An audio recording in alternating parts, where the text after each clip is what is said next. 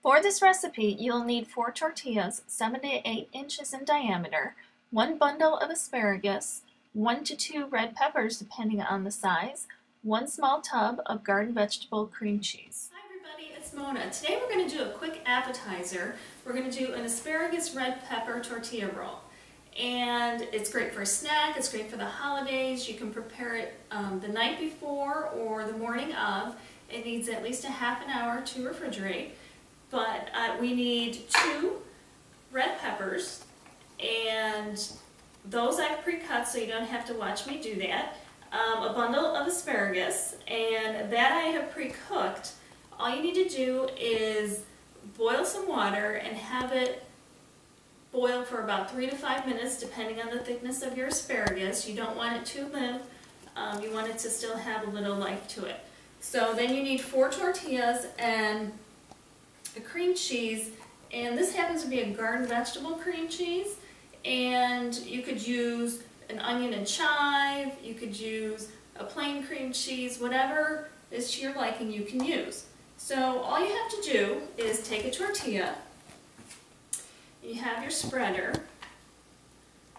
I happen to like the angled spreaders rather than the flat ones because they do a better job, I think. But if you let that go to room temperature, you kind of just spread it around the tortilla. Keep going. You don't want to go all the way to the edge, but you want to get pretty close. Scoot it around.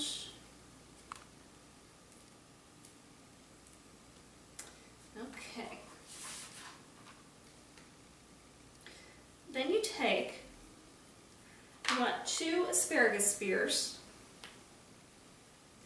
and you want 3 red peppers strips, which I julienned before. You put them here, and all you have to do is roll it. You want to roll it tight and get the vegetables in there. Go like that, and if the ends are sticking out from the asparagus and stuff like that, it doesn't matter. These tortillas are about 7 to 8 inches in diameter, and that works fine, and they're flour tortillas. So you take a little cling wrap, which I've never been good at, so take it, there you go. Take your roll, put it down, and you kind of wrap it up nice and tight. There we go. And then you're going to put it in the refrigerator for a minimum of a half an hour, but again, you can do it the night before. Here's one that I had prepared before. It's nice and cold from having been in the refrigerator. You unroll it, and you're going to cut out the ends so that you start to get a nice finished edge after that. You can see all the vegetables in there, and you cut it. That one was a little loose, but as you get closer to the middle, here you have the nice slices with the vegetables and the cream cheese in the middle, and you just arrange that on your plate. And if you have any extra red peppers, you can certainly use that as a garnish on the plate as well. And there you have it. And if you put it on a nice white plate or a holiday plate, it'll really show up nicely. And here's the finished product put out on a platter. And this is probably less than half of what you'll get from the entire recipe that we talked about. So thank you for watching.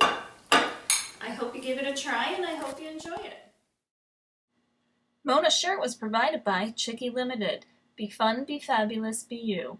Make sure to visit them at www.chick-e.com. This has been a Craft Clutch production. Thank you for watching.